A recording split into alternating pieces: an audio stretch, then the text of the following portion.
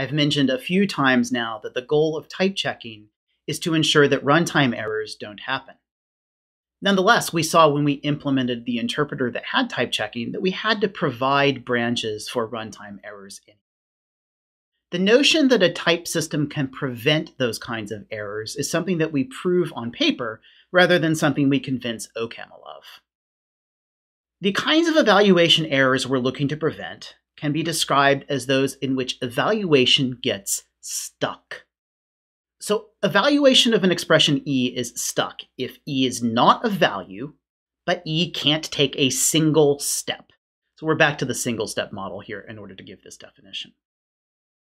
That means it's stuck because it's not yet reached a value, computation is not yet finished, and yet there's no way to continue going forward from there.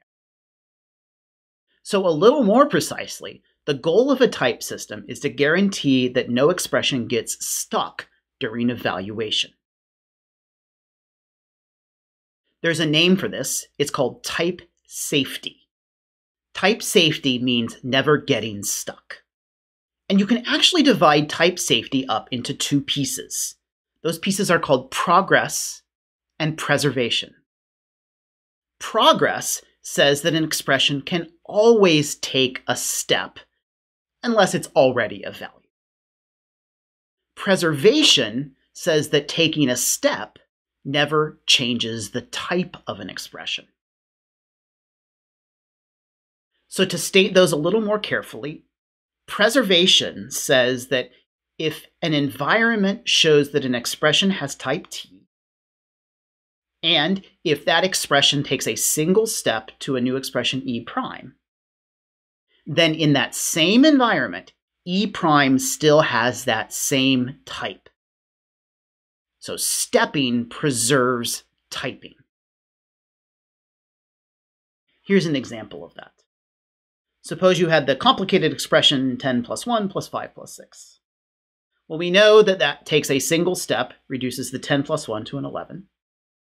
And indeed, 11 plus 5 plus 6 continues to have type int. Progress says that if an expression has a type T, then one of two things is the case. Either E is already a value, or there exists another expression E prime such that E takes a single step to E prime. So for example, 10 plus 1 plus 5 plus 6, that has a type int, and there does exist an E prime that it takes a step to, which we saw in the previous slide. Progress doesn't say anything about badly typed expressions, so X cannot be given type int in the empty environment, but that's okay. Progress doesn't say that X is a value or that it must take a step because it has no good type. In fact, this is a expression that would produce a runtime error, and so it's a good thing that we can't give it a type. Finally, notice that that empty environment in the statement of progress is actually important. We can't extend it to arbitrary environment.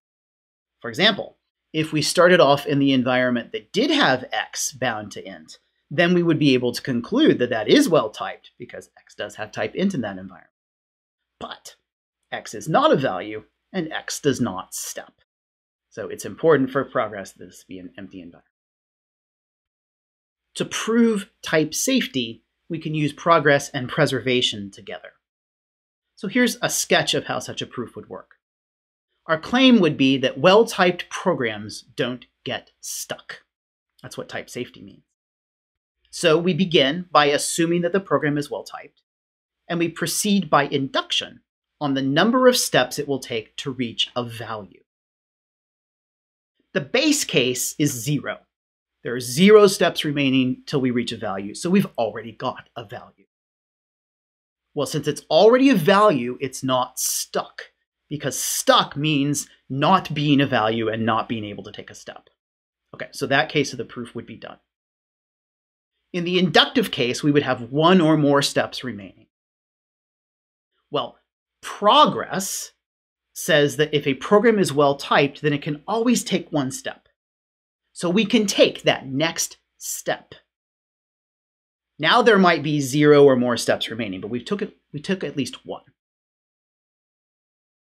By preservation, when we took that one step, the new expression we reached is still well typed. Well, that means the inductive hypothesis from this induction applies, because we have a well-typed program, but it has one fewer number of steps to take until it reaches a value. And so by induction, that new well-typed program will not get stuck. And so we're done. Now, this is not a kind of proof that I expect you to be able to do in this class. I just wanted you to see the structure of such a proof. If you're interested in knowing more about them, take CS 4110. But this is the goal. This is why we have type systems.